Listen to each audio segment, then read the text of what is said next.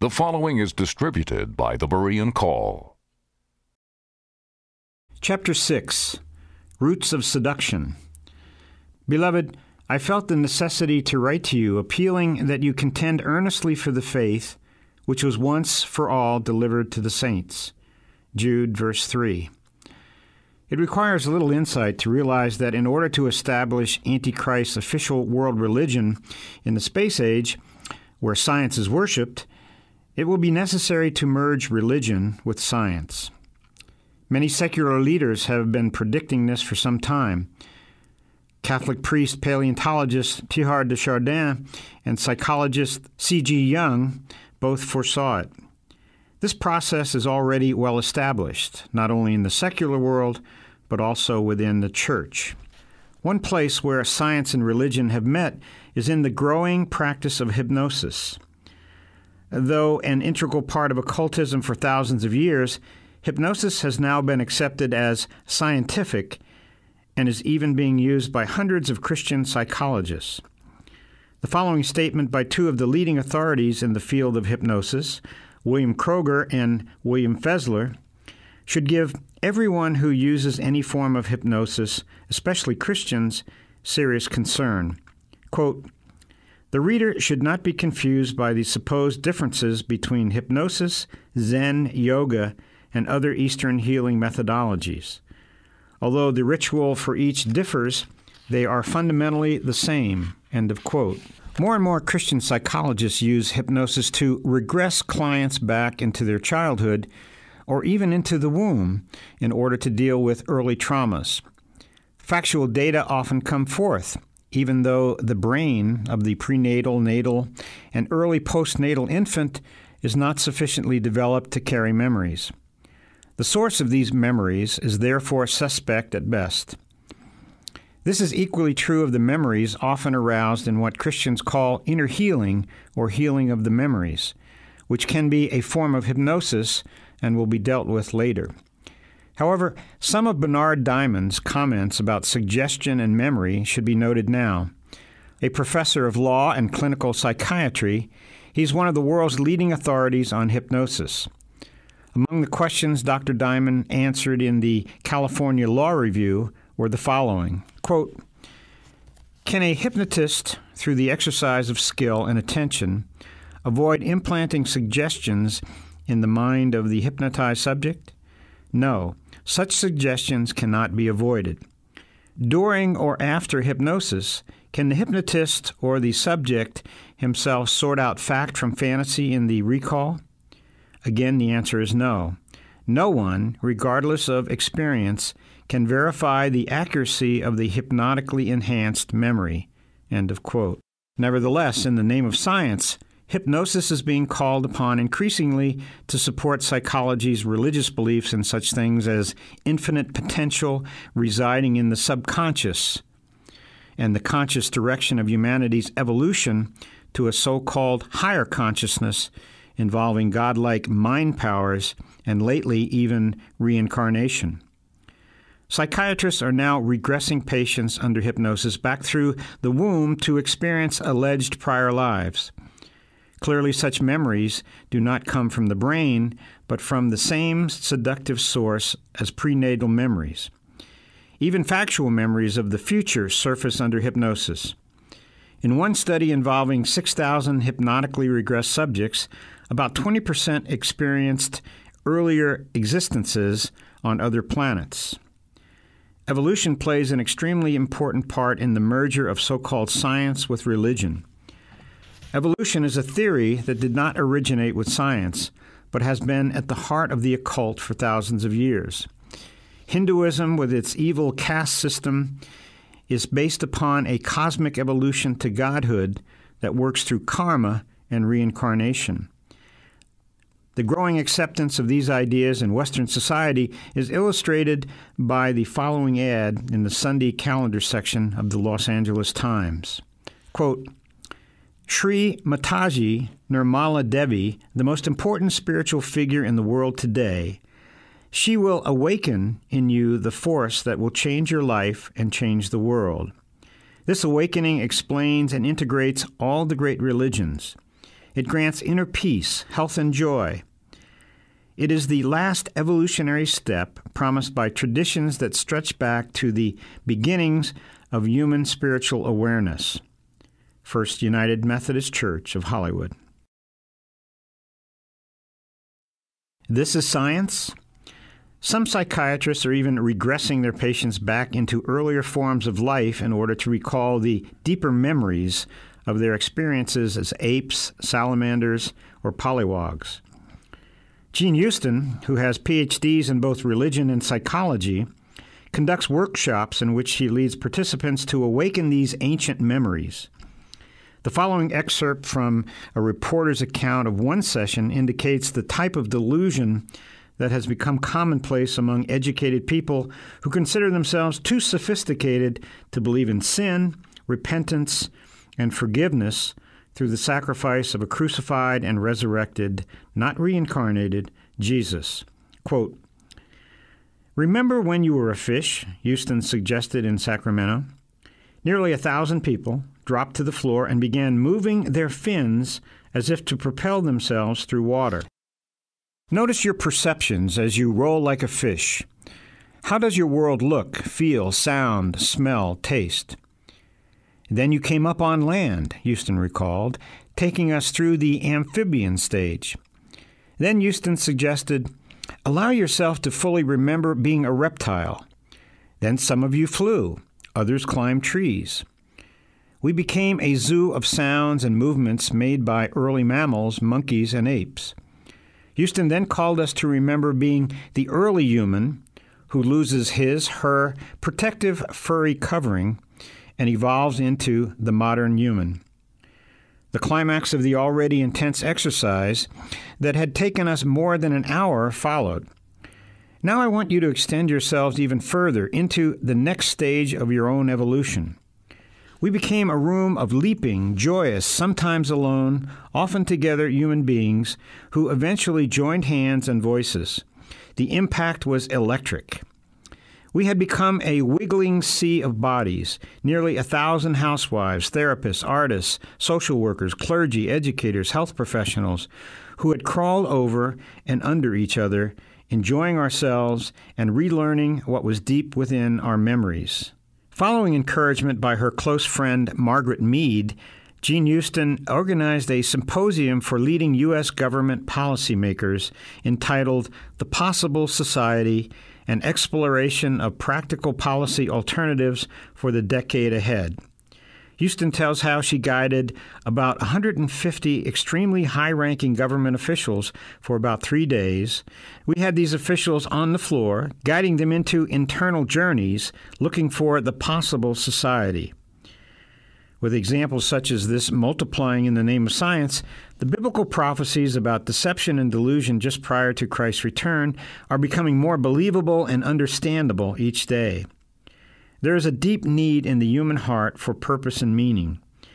If this is not satisfied in a personal relationship with God through Jesus Christ, the soul will seemingly grasp at any straw, no matter how flimsy or bizarre. Teilhard de Chardin, architect of apostasy.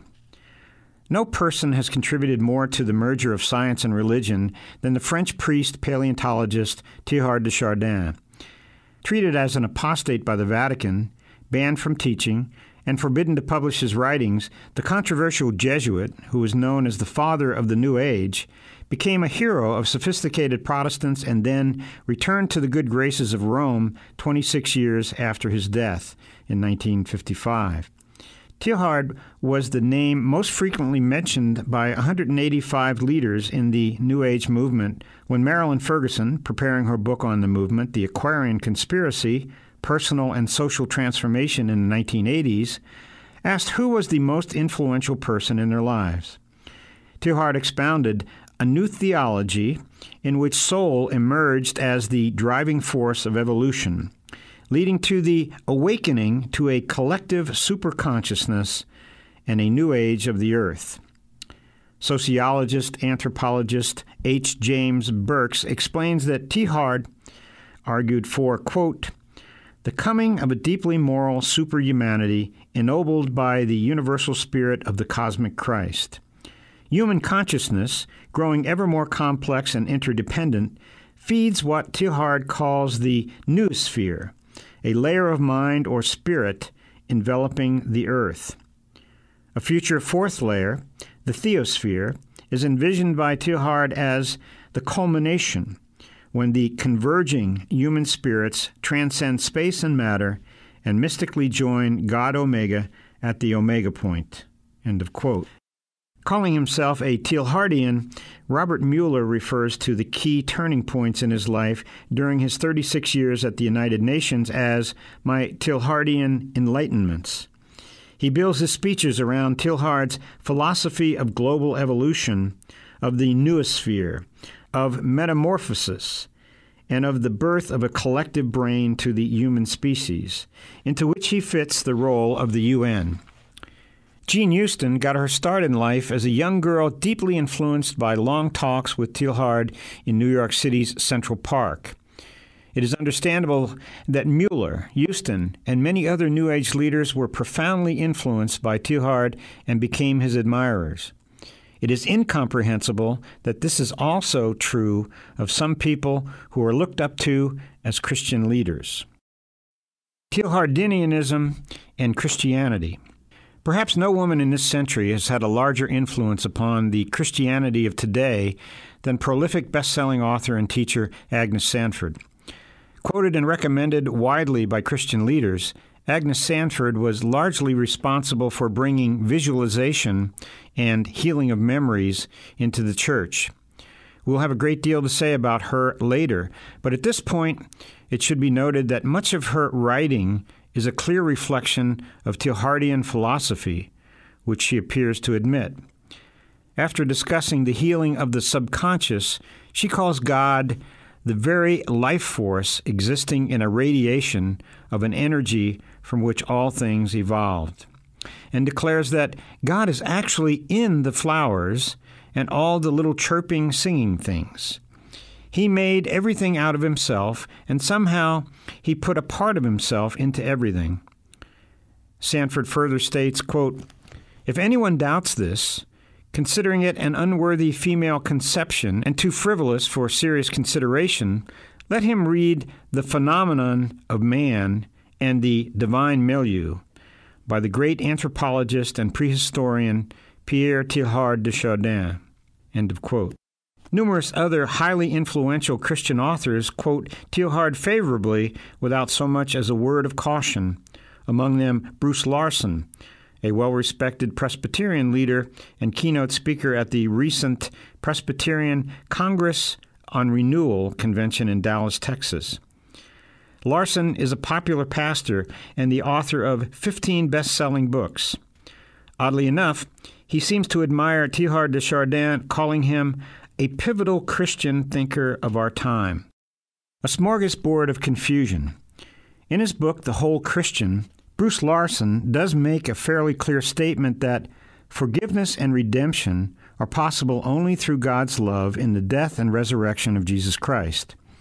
Unfortunately, that statement is buried within the context of what he calls a smorgasbord of answers, all of which are valid. He gives credence to everything from numerous pop psychologies to occultism, all presented as apparently beneficial for Christian living. The book is confusing at best and more likely deadly.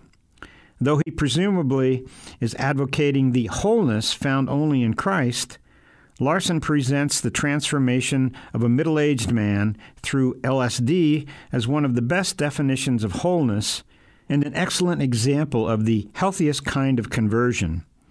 Quote, "I'm happy, and I simply don't think the world is going to hell as so many people seem to. I am once again very aware that there is a supreme power of which all and everything is a part. Most call this power God. I don't think it makes any difference if I call it love. I only wish that the religious forces could obtain those kinds of results." End of quote. Larson lauds a school in Boston for offering, among other subjects, yoga and belly dancing.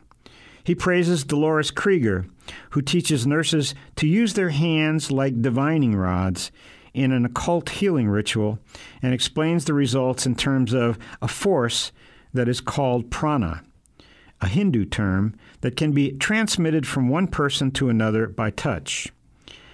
He quotes favorably numerous questionable sources from Sigmund Freud, C.G. Jung, and Abraham Maslow to Fritz Perls, Tom Harris, I'm okay, you're okay, and Eric Berne, Games People Play, and declares that Carl Jung, an occultist and anti-Christian, is one of my heroes. Nevertheless, this book is highly acclaimed by a number of respected Christian leaders. When will such men realize that their careless recommendations cause many Christians to read books they might otherwise pass by, and to accept false and dangerous ideas such as those we've documented from The Whole Christian? The 5-year plan for evangelism in the Presbyterian Church, USA, has the astonishing title, New Age Dawning. These key words are repeated dozens of times throughout the official booklet presenting this plan to the Presbyterian Church. One would like to assume that the slogan, New Age Dawning, was adopted because it seems inspiring. However, it is difficult to understand how the committee responsible could work for 2 years on this plan without realizing that the words New Age already had an accepted meaning that would make their adoption by a Christian denomination confusing at best. The committee called specific attention to the Presbyterian Congress on Renewal, January 7 to 11, 1985, in Dallas, Texas. A keynote speaker at the Congress, Bruce Larson, had already gone on record concerning what he means by New Age. Quote, I had and have now a growing belief that we are in the beginning of an exciting new age, a new age which I believe is already imminent and will change life for all people upon this globe. Inner space and interspace will become just as important, if not more important, than outer space. Mine is not an isolated hope. Carl Jung stated that in Jesus Christ there is made possible a new rung on the ladder of evolution. Pierre Teilhard de Chardin talks about his dreams for the evolution of a new being and a new society. My dream is that we are on the verge of such a discovery. End of quote. The deification of man, the evolution of a new being and a new society that was Teilhard and Jung's dream, is certainly not what the Bible promises through the resurrection or transformation of our bodies at the return of Jesus Christ for the redeemed. Teilhard dreamed of humanity merging into God, and each realizing his own godhood at the omega point. This belief has inspired many of today's New Age leaders. One of the major New Age networking groups is called Planetary Initiative for the World We Choose. It comes out of the United Nations and lists among its founding organizations the Club of Rome and the Association for Humanistic Psychology. David Spangler and Robert Mueller are board members. Inspired by Teilhard's belief, its logo is the Earth with the Omega sign around it. Its director, Donald Keyes, has written a book intended to be a blueprint for the New Age titled Earth at Omega. Like the title, its contents reflect Teilhardian beliefs. What Teilhard taught, of course, was not unique to him, but was a restatement of the ancient lie from Eden. It is therefore not surprising that many people who have never heard of Teilhard have come under the same delusion. What is astonishing, however, is the extent to which this idea of human deification is gaining momentum within the church, and that includes many evangelical groups. Some of the leaders who are now promoting the self-deification idea as true Christianity have been such stalwarts of the faith that one finds it impossible to believe what they are now teaching. Norman Grubb's ministry for the Lord goes back as far as 1919, when he did pioneer work among unreached tribes in the Congo with the great missionary C.T. Studd, whose daughter he later married.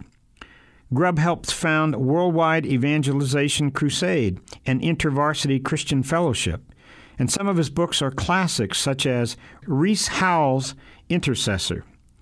The current vehicle for his ministry is an organization called Union Life, which publishes a magazine by the same name. Norman Grubb explains what he now believes, which sounds more like Hinduism than Christianity. Quote, "What we call Union Life has only one foundation, the truth that there is only one person in the universe, and everything and everybody is a manifestation of him in one of his millions of manifested forms. That is oneness. If everything is he in one form or another, negative or positive, then there is nothing in the universe but he. Nothing but God exists." End of quote. This is pantheism, and it leads logically step by step into the merger of science and religion. Indeed, science is religion if all is God. It also leads to the denial of evil, sickness, and death that one finds in the rosy optimism of the mind science cults. For even what seems evil to us, including Satan, is a form of God. Thus, the only problem is our imperfect perception of reality. The next step, of course, is to realize the elusive goal of the yogis, to see ourselves as God in human form. That leads, as Union Life editor Bill Volkman has written, to living as gods without denying our humanity, recognizing that all humans are incarnations of deity, just as Jesus was. In an interview, Bill Volkman explained what that really means. Quote, "Why do people constantly seek the will of God? Since I have seen this whole thing of union, I have no problem defining the will of man and the sovereignty of God. As far as I'm concerned, they're exactly the same. And I no longer seek the will of God, you know. What does he want me to do? I say, what do I want to do?" Exact duplicates of God? One cannot possibly investigate what is happening in both the world and the church today without becoming convinced that end-time prophecy is being uniquely fulfilled. The lie that will be believed by everyone when that deluding influence sweeps the world during the end times is already becoming the new truth. Not only is this lie the foundation of the New Age movement, but it is being embraced within the church. One of many examples we could give is a young, dynamic pastor named Casey Treat. His new 3,500 capacity auditorium of Christian Faith Center in Seattle, Washington, is already bursting at the seams. One of Casey's favorite verses to preach from is Genesis 1:26, where God said, "Let us make man in our image." Casey's interpretation is startling but clear. Quote, "The Father, the Son, and the Holy Ghost had a little conference, and they said, 'Let us make man an exact duplicate of us.' Oh, I don't know about you, but that does turn my crank. An exact duplicate of God? Say it out loud. I'm an exact duplicate of God." The congregation repeats it a bit tentatively and uncertainly. "Come on, say it." He leads them in unison. "I'm an exact duplicate of God." "Say it again. I'm an exact duplicate of God." The congregation is getting into it, louder and bolder, and with more enthusiasm each time they repeat it. "Say it like you mean it." He's yelling now. "I'm an exact duplicate of God." Yell it out loud. Shout it. They follow as he leads. "I'm an exact duplicate of God. I'm an exact duplicate of God," repeatedly. When God looks in the mirror, he sees me. When I look in the mirror, I see God. Oh, hallelujah. You know, sometimes people say to me when they're mad and want to put me down, "You just think you're a little God." Thank you. Hallelujah. You got that right. Who do you think you are? Jesus? Yep. Are you listening to me? Are you kids running around here acting like gods? Why not? God told me to. Since I'm an exact duplicate of God, I'm going to act like God. End of quote. A lie whose time has come. What seems most significant is the fact that only a few years ago, Christians would have gotten up and walked out on anyone who tried to suggest to them that they were gods. That no longer seems to be the case. Did anyone notice that Pastor Treat had taken a quantum leap from an image to an exact duplicate? Clearly, this is a lie whose time has come. Only a very few years ago, it was extremely difficult to convince Christians that Mormons hoped to become gods. Anyone who said that was likely to be accused of having it in for Mormons, and spreading lies about them. Today, many Christians themselves believe not that they are going to become gods like the Mormons, but that they already are gods, like the Hindus, and just need to realize it. And they even support this idea with selected Bible verses. As Bill Volkman writes, quote, "It was Jesus himself who asked the Pharisees this question, 'Is it not written in your law that I say you are gods?'" John 10:34 is quoted from Psalm 82:6. But why did Jesus say that they were gods? Because all of us are gods. All humans are incarnations of deity. End of quote. Norman Grubb, Bill Volkman, and Casey Treat are by no means the only ones who are teaching that we are gods. This belief is foundational to the teachings of the positive confession movement. The reason they say we can allegedly speak the creative word and call those things which are not as though they were, just as God does, is because we are gods. Youngie Cho, Charles Capps, and other faith teachers repeatedly speak of man as being in God's class. Popular Los Angeles pastor and TV evangelist teacher Frederick K.C. Price has written, "I believe that God made man a god under God." Charles Capps agrees. Jesus said, "Ye are gods." In other words, Adam was the god of the earth. Man was created to be God over the earth. Kenneth Copeland has said, "You don't have a God living in you, you are one." And Robert Tilton, pastor of Word of Faith World Outreach Center in Dallas, Texas, has written, quote, "You are a God kind of creature. Originally, you were designed to be as a god in this world. Man was designed and created by God to be the god of this world. Of course, man forfeited his dominion to Satan, who became the god of this world." End of quote. Ye are gods. The Bible never says that God made man a god, or that he promised man that he could become a god. That was Satan's seductive promise to Eve, and it would have been meaningless if Adam and Eve had been created gods. Genesis chapter 3, verses 22 and 23 says, "Then the Lord God said, Behold, the man has become like one of us, knowing good and evil. And now, lest he stretch out his hand and take also from the tree of life and eat and live forever, therefore the Lord God sent him out of the Garden of Eden." God would not perpetuate man in his fallen state of godhood. Disobedience had brought the knowledge of good and evil, and that knowledge, forbidden by God, had destroyed the man and woman whom God had made. They had become as gods, knowing good and evil. They were now Satan's followers and children of darkness. Grasping after that knowledge was man's declaration of independence. He wanted to decide on his own what was right or wrong, without having to consult God. Obviously, if everyone comes up with his own standard of good and evil, utter chaos would be the result. The idea that man can know what is right and wrong by consulting himself is a lie that caters to our pride. Man had rejected God as the personal creator who sets all standards, and in so doing, he had set himself up as his own God. Moral absolutes were out. Doing one's own thing was in. To prevent complete chaos, God indelibly imprinted moral laws in their conscience. Innocence was gone. The relationship they had known with God, of complete trust and perfect love, had been shattered. For the first time in their existence, Adam and Eve had the experience of a guilty conscience. That experience haunted them and continues to haunt their descendants. We have all tried to escape, ignore, adjust, or live up to conscience without success.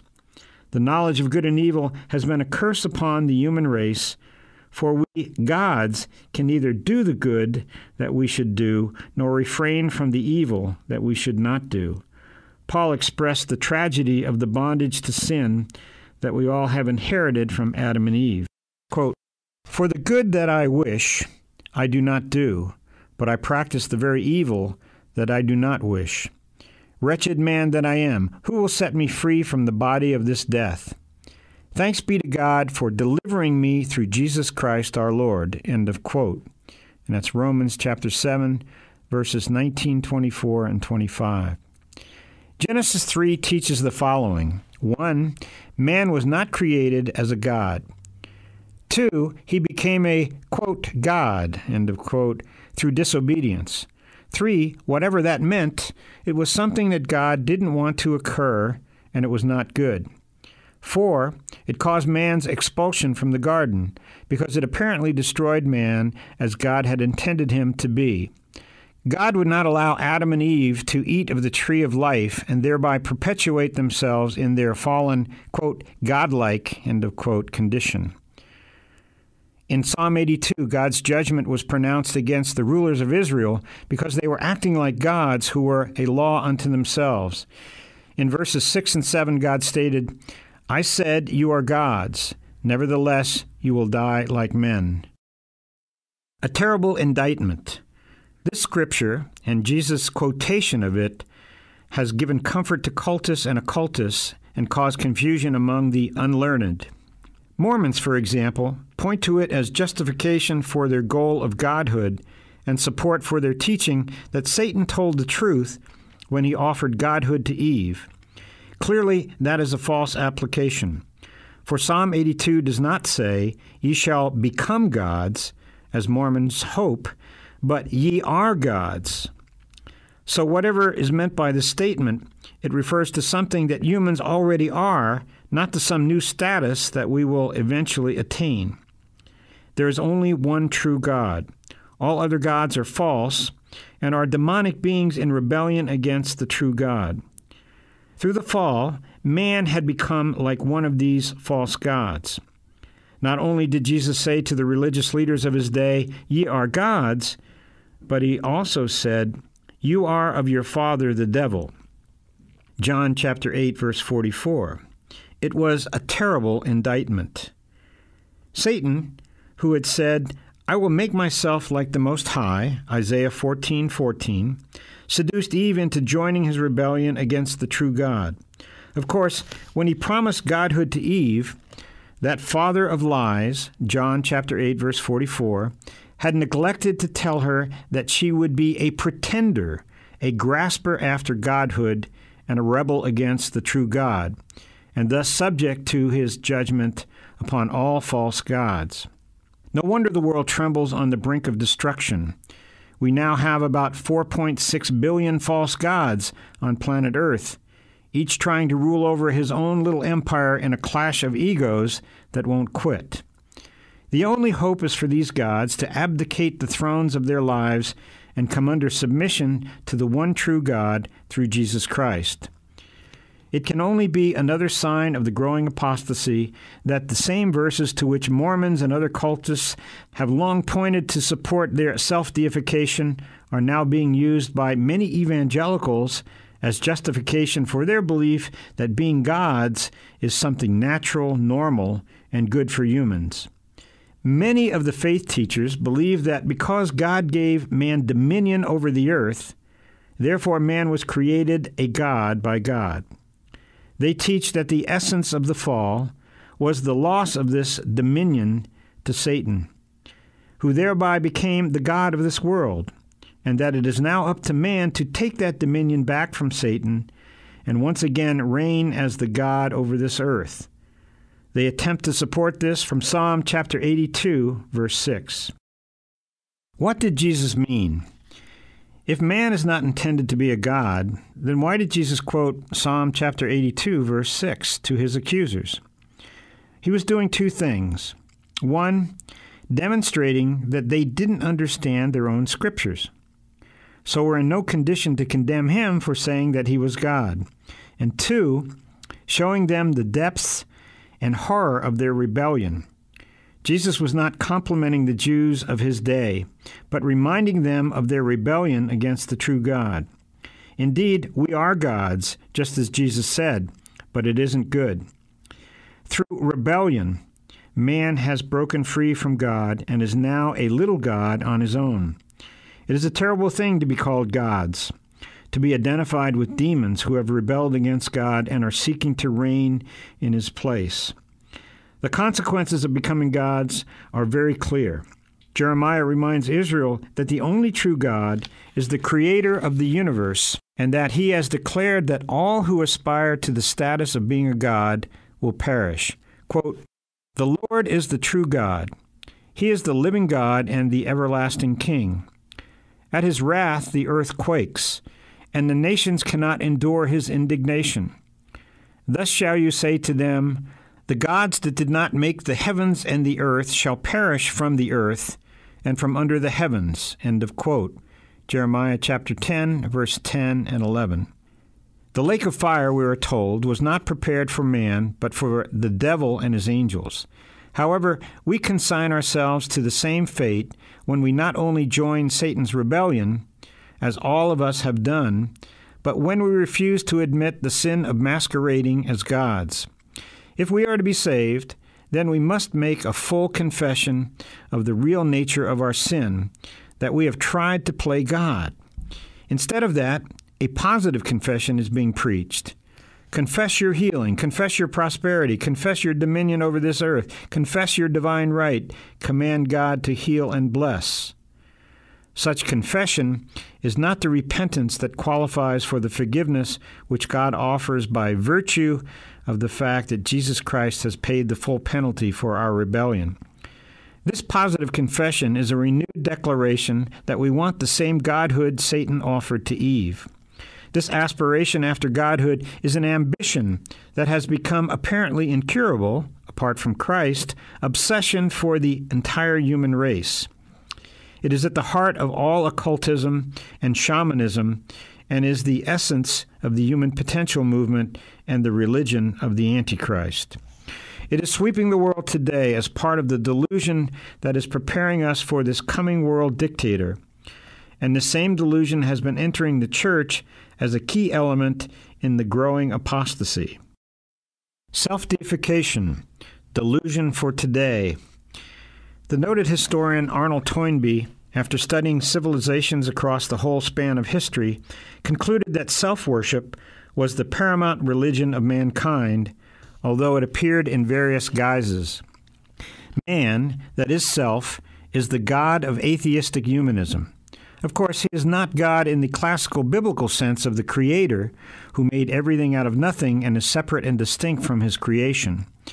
This true God is denied in the religion of Antichrist, as we have already seen, so that self may be enthroned in his place.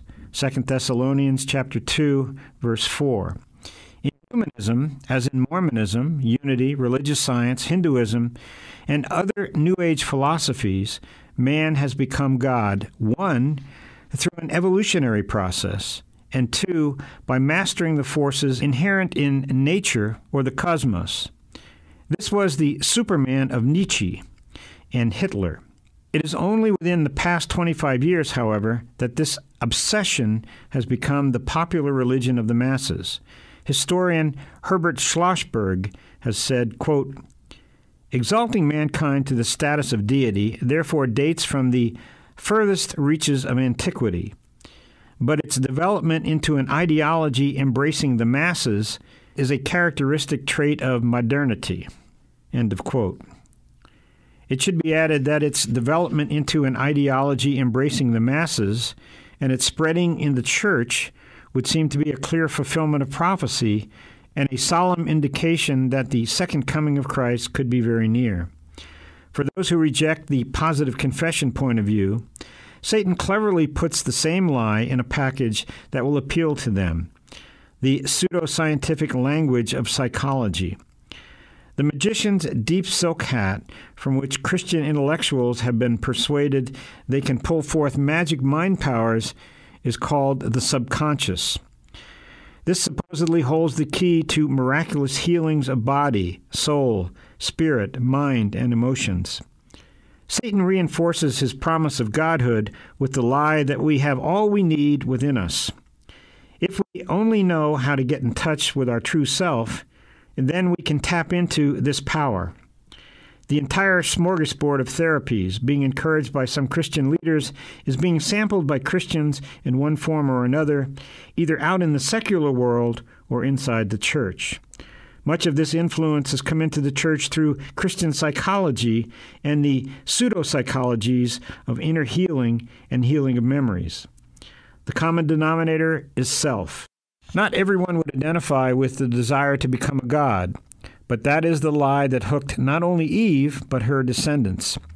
And to whatever extent we seek to use God to bring about our will, pander to our self-centered desires, or in any way are afraid or unwilling to surrender wholly to God's will, to that extent we are exalting ourselves to the position of gods, whether we call it that or not.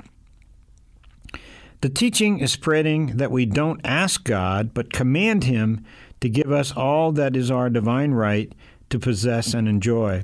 Whatever the label on the package, the product inside is the same old satanic ploy. The answer is within ourselves. We can do it if we only learn the laws and principles that apply and put them into operation by faith. The goal is always to reward self in some way.